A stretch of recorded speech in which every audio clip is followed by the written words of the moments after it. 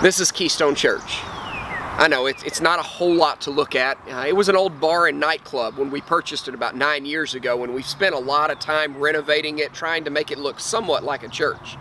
This is what we've gotten so far. Hi, I'm Pastor Nate, and I moved here with my family about 12 years ago to plant the Keystone Free Will Baptist Church in hopes of being able to reach Greensburg and the rest of the world from right here. One of our final hurdles to going self-supporting is the mortgage that we have left on this building. Now, that mortgage isn't much. We only owe $175,000. That includes the purchase price of the building and the renovations that we've put into the building over the many years. This is where we're asking for your help. Every year we run an offering that's nationwide that we call $20 Day. You can find out about it at www.20dollarday.com.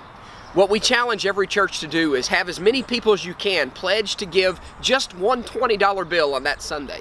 You can come to church and give it in your offering if your church will run an offering, or you can also download our app by going to the Google Play Store or the Apple Store. Look for our shield and our logo, download the app, and then under the Give section you'll find a place to be able to give to the $20 Day.